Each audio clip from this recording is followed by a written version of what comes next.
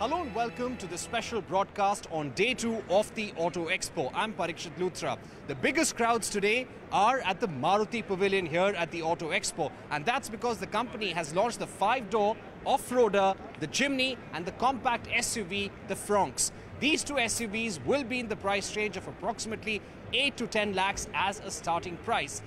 The official price has not yet been announced, but why are these two SUVs so important for Maruti Suzuki? Let's find out. Behind me is the Jimny, the 5-door Jimny, which is a lifestyle off-roader with 4x4 capability, with the front seats which can recline completely, intuitive knobs with muscle memory, washer headlamps, and this is based on a ladder frame chassis. The company is hoping that this can compete strongly with the Thar, and Maruti can capture a good share in the lifestyle off-roader segment with this Jimny. This is already available in several countries worldwide. It will be locally manufactured in India and also exported. In fact, it continues to be exported from India. And on this side, you have the Fronx, which has been launched. This is a compact SUV which has been launched by Maruti Suzuki, and this will take on the likes of the Kia Sonet and the Hyundai Venue as well. So Maruti is hoping that with these two vehicles they can capture a good share of the SUV market.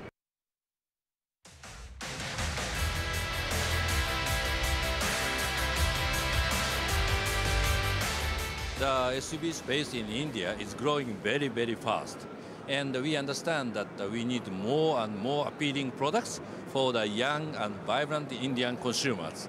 And today we launched the two new SUVs, which is important for Maruti Suzuki in India. That is Fronx and this Jimny in 5-door Avatar.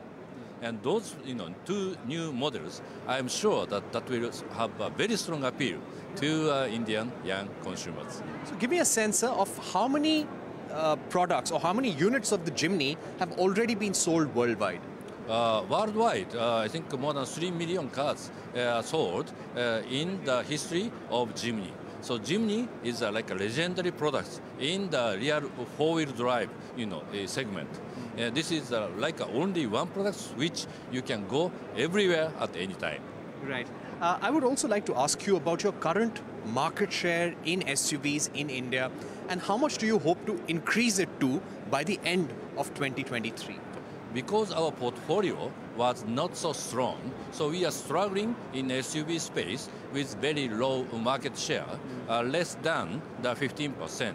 But now we are gradually, moving upward because of the full, model change of Brezza last year, and also addition of totally new Grand Vitara last year. So we are climbing up over 15% market share in SUV space month by month. Mr. Toshiro Suzuki, the president of Suzuki Motor Company, said India could soon become the leading manufacturer of passenger cars. What do you think will India need to do in terms of policy to give a conducive environment to the industry to reach that level? I think in India, we have basically everything already we have in our hand. The whole market is growing, and one of the best market in the world that we can foresee, we can expect the big growth. And also India can become a hub for manufacturing for the export also. And nowadays, the technology make it possible for us to do the good quality products anywhere in the world. So India is not the exception. So in India, we can make very high quality products and for Indian home market as well as for the export. Do you feel that the growth this year in the coming fiscal will be challenging, sir? Now for us, the demand is still very strong. We have very big back orders right now, and at the same time, our incoming orders are almost par to our production capacity. So for us, the still demand is very, very strong. Also grabbing a lot of eyeballs at the Auto Expo is Tata Motors. They showcased not just the Avinya, which will launch in 2025, but also the Harrier EV and the Sierra EV for the first time. All these electric vehicles and a set of passenger cars will launch in the next 2 to 3 years. We caught up with Shailesh Chandra, the Managing Director of the Passenger Vehicle and Electric Vehicle Mobility Unit in Tata Motors, and the Executive Director of the Commercial Vehicle Unit, Girish Wagh. Listen in. Mr. Chandrasekharan, very strong show by Tata Motors here at the Auto Expo. 26 products unveiled across segments. Give us a sense, what does this show about Tata Motors' growth roadmap? Today you're a strong number 3, growing in a robust manner. How do you see growth from here? I think both in commercial vehicles and passenger cars, we are driving towards new mobility, and we are investing in a number of technologies. You've seen us launch a number of electric vehicle passenger cars, and also you're seeing the same thing in commercial vehicles. You got to see what we are doing in the fuel cells and hydrogen powered internal combustion engine vehicles. We are looking at urban mobility as well as long distance trucking as far as the commercial vehicle is concerned. As far as the passenger car is concerned, I think we are investing both in ICE technology as well as in electric vehicles. See, we had a lot of product gaps which we have been trying to address. So it's a question of focusing on safety. It's a question of taking a bet on electric mobility. That's a bet we took in 2018, late 18 and 19. And since then, we have only doubled and tripled our efforts. So we are committed. We are also wanting to create cars which are very desirable for the consumer. We have to work on both affordability and on driving pleasure, and on technology. On technology is something that we'll continue to invest. So electric vehicles, how you have come up with a 10 lakh electric vehicle car. How will you continue focusing on bringing down costs, and any challenges to electric mobility that you see in the country which probably need to be done away with? I think we need to do all ranges. It's not only about price range at 10 lakhs. We also have to have higher end models because customers have different choices. There are different segments of customers. So we need to continue to work on batteries. I need to work on new technologies. Currently we are with lithium ion, and we need to look at other technologies as well. So we are working with, let me put it this way, startups and other innovators. And I think this space will evolve. It's too difficult to say exactly at what time frame and when we will be launching different technologies, but we'll continue to evolve. Does Tata Motors have a clear path to the number 1 position in the market? And we don't talk about position and market share. Our job now, we have a long way to go. Our job is now to continue to produce vehicles which are appreciated by customers and adopted by customers. Any view? We've got a long way to go. All right. So just one final comment on Air India. An unfortunate incident. You've already taken action. Anything that you'd like to tell us? No, I've already said that as a company and as a group, we fell short in responding to that situation. So we are committed to making steps, whether it is in terms of processes, in terms of other systems, and that we need to correct so that we can handle these situations much better. And more importantly, we can ensure that the customers feel delighted to be with our airlines.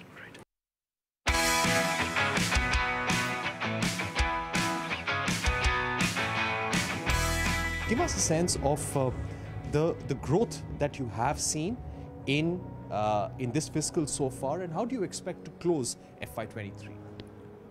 So this fiscal has been very strong, and I would say that it's been very interesting fiscal, and even calendar year also. If you see the last calendar year, the first half of first quarter of this financial year was supply constrained, and then you started seeing the easing of supplies. Industry started supplying 1 million vehicles to the market, and therefore a lot of pent-up demand which was there has got released. This financial year, just like the calendar year 22, is going to hit about 3.8 million units. as compared to last financial year, which was at 3.1. It's a massive growth, 25% coming because of the secular growth that in any case PV industry was seeing, but also because of say 3 lakh to 4 lakh of pent up, which was in the system, which has got released. So far what we see, the trend in the market that bookings are sustaining at certain levels. Of course it is more for certain popular cars, and for rest of the cars, the regular cars, the supply is more than demand. So given the significant growth that we are going to see this year, in this financial year, the base is going to be big, and therefore next year I would expect that it will be just a single digit growth as compared to say 25% growth that we are going to see this financial year. So you're saying that the growth is going to taper down for the industry in FY24? In terms of growth rate, of course the size will attain, if it is 3.8, it will be 4.1 million is what I expect. But the pace will slow down because this pent-up demand will also come down slowly. Exactly. The pent-up demand has got released. Now it will be absolutely on the fundamentals of the factors which are driving the consumption and sales of our cars.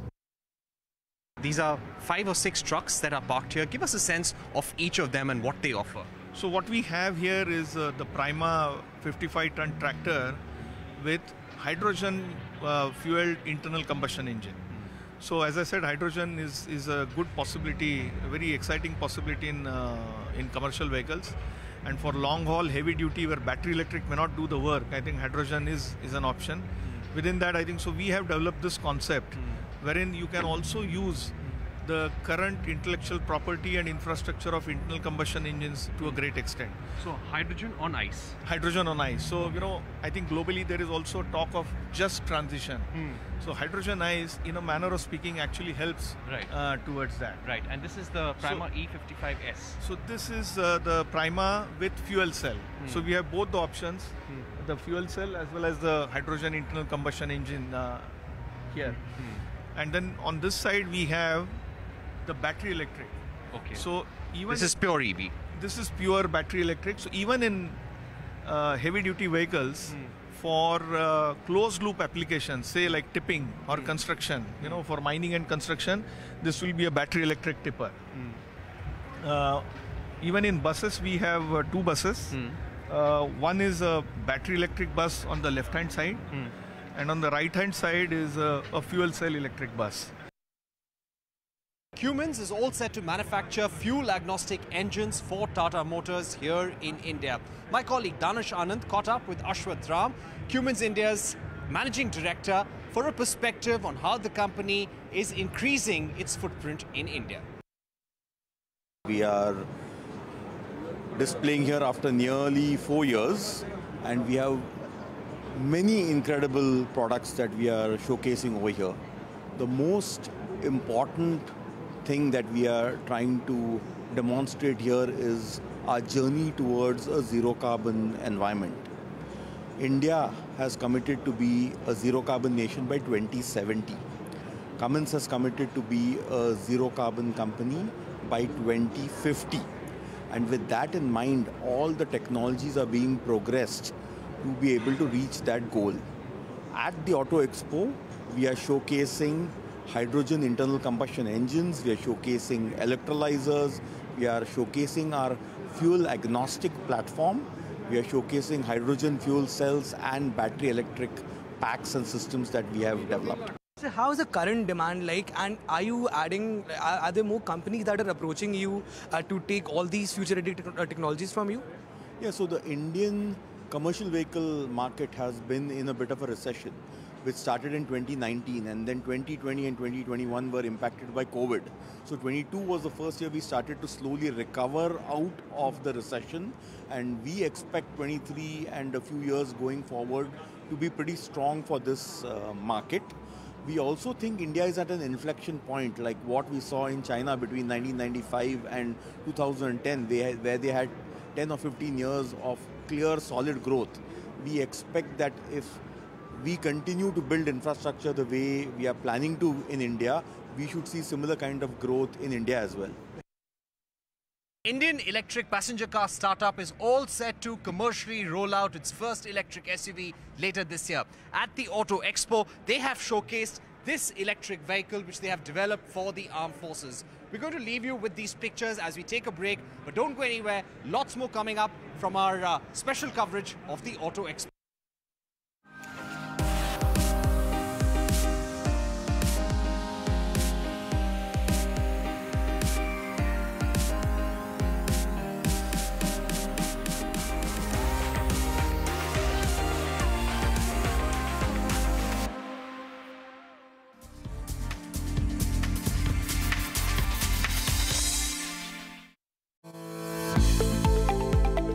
Watch industry leaders discuss the increasing concerns about non-compliance of standards and financial reporting and accountability by the boards of directors and management of companies, followed by the highlights from ICSI National Awards for Excellence in Corporate Governance 2022 on ICSI Presents. Welcome back. You're watching our special broadcast from Auto Expo in Greater Noida. Luxury car maker Lexus has unveiled its range of electric and hybrid vehicles here at the Auto Expo, including the futuristic LF30, a vehicle that can go from 0 to 100 in just 3.8 seconds and has a top speed of 200 kilometers per hour. My colleague Danish Anand caught up with the company's president, Naveen Soni, on Lexus India plans, product lineup, and the importance of India as a market for Lexus in Asia Pacific.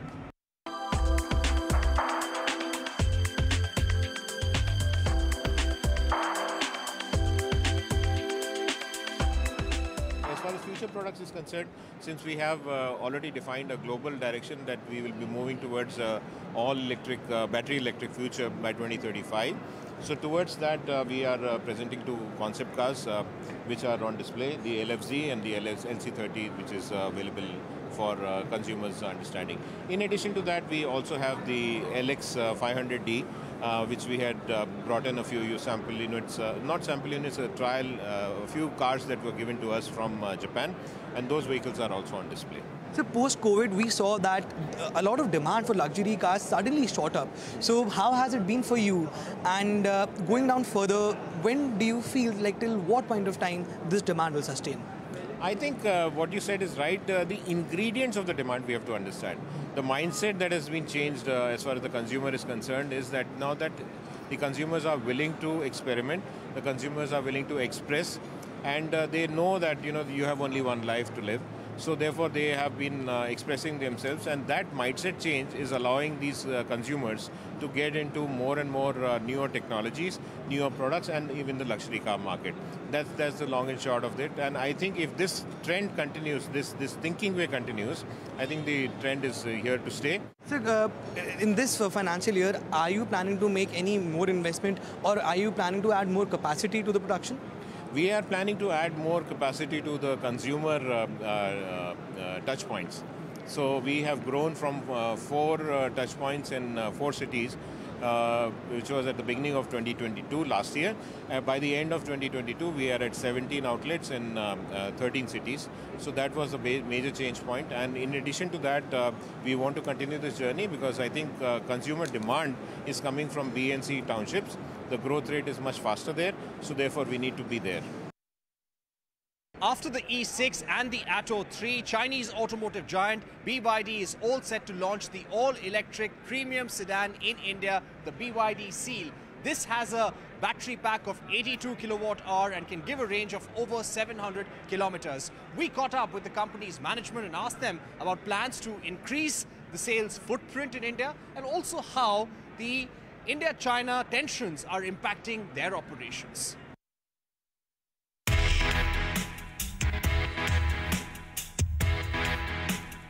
So I think after demonstrating 2 technologies in India, the blade battery and the E-platform, this car, the new car, the premium sedan, we are going to demonstrate another new technology which is called the cell-to-body technology. So this comes equipped with the blade battery, the E-platform, and then it comes equipped with the cell-to-body technology. Right. So the speciality is that we have sandwiched the battery into the chassis. Yeah, there the battery was integrated into the platform. Here we have actually sandwiched into the chassis, giving the car more safe, more torsional rigidity, and as safe as you can in this sedan. In our home country, within a span of 45 minutes after booking, we got almost close to 50,000 orders. So 50,000 orders for this car so far? Yeah, globally. We see a lot of Chinese investors, Chinese companies having issues in India because of the tensions between India and China. How do you see that play out, and what has been your message to policymakers? See, I think as a company, we are projecting ourselves, which I've been telling, as a global company, as a technology company. So, keeping aside the political situations, we work on the business side. So I think that is what we are looking at. We want to satisfy the customer.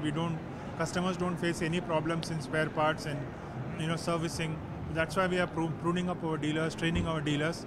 So I think as a company, we want to be in India. We want to be a part of the electric revolution which is happening in India, and we want to contribute to the greener environment for the country. Auto Expo 2023 also saw launches and unveils by several electric vehicle startups like Matter, which recently launched its range of electric motorcycles in India. My colleague Danish Anand visited the stalls of Ultraviolet and also a new EV startup called Liger. Take a look at his reports.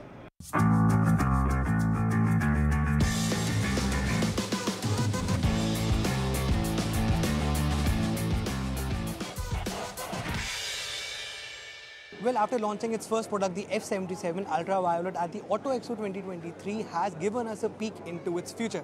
Well, yes, the company has officially announced that it will foray into the electric motorsports. And as you can see behind us, this is called the Ultraviolet F99, which is company's factory racing platform. And the most striking feature about this bike is the power. As of today, what we've designed the technology for is to be sustainable over the next 20-30 years. We are seeing that in the last year, there was a lot of demand which was generated for electric two-wheelers. But as far as bikes are concerned and your particular segment is concerned, don't you think that it will cater to certain kind of audience? And in order to capture a bigger and a wider market, do you also plan to launch some low-based products which are not racing specific, which are not sport specific, but for the common man? Are you planning to have something like that? See, if you talk about common man, then I think the other aspect we should look at is owning an electric vehicle over 5 years. So while one might say that we are starting out at a price point of 3.8 lakhs, right? But compared to an IC engine vehicle, any 200cc vehicle and above, your monthly operating costs are between 4,000 to 5,000 per month on petrol. Your annual service costs are anywhere from 10 to 15,000. Over 5 years, this maintenance cost of an IC engine vehicle is 3 to 3.5 lakhs. Now compared to what we've created, that 5-year annual ownership cost is less than 50,000 rupees, right? So now if you look at that whole thing, we've already disrupted that space of what the price point represents over my usage or ownership of an electric vehicle. Well, everyone loves riding a scooter, but there's certain people that do not drive the scooter themselves because they fear that they might just fall off. But look no more, because one of India's Mumbai-based startup, Liger Mobility, has launched what the company is claiming the world's first auto-balancing scooter. And as you can see, this particular person is static right now. The scooter is static right now. But the scooter is not getting disbalanced and neither the rider is falling off. Why? Because this scooter is powered by an AI which takes care of the external as well as of the internal environment. And as soon as the scooter is static or it is in the speed limit of 5 to 7 kilometers, the AI kicks in and it balances off the scooter and no one just falls off. And let me remind you, it is only at the speed of 5 to 7 kilometers per hour. The auto balancing mode of the scooter will kick in, but not if you are at a higher speed than that. Well, this is one of the innovations that this company has showcased at the Auto Expo 2023. Now, the big question is how the scooter lovers would love to buy the scooter or not. With you, journalist Sudhir Padra, this is Danish Anand with CNBC-TV18. That's all we have time for on this special broadcast from Day 2 of the Auto Expo. From Danish and me, thank you for watching and goodbye.